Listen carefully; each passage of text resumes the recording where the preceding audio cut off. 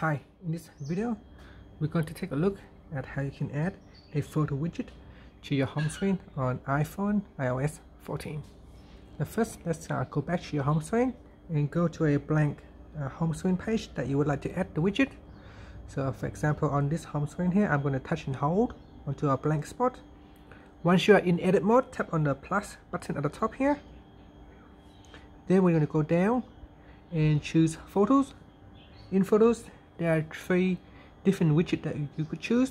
So the first one is the small size, then you got the medium size and the larger size. So choose a size that you would like to use and then tap on add widget, and that's added to your home screen.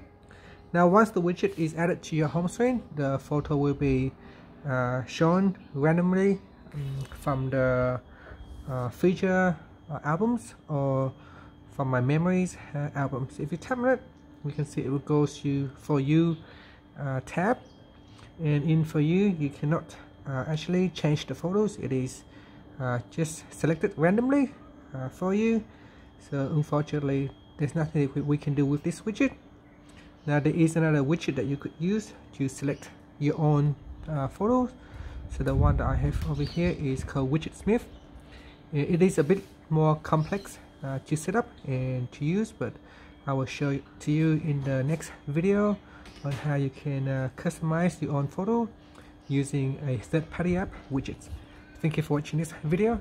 Please subscribe to my channel for more videos.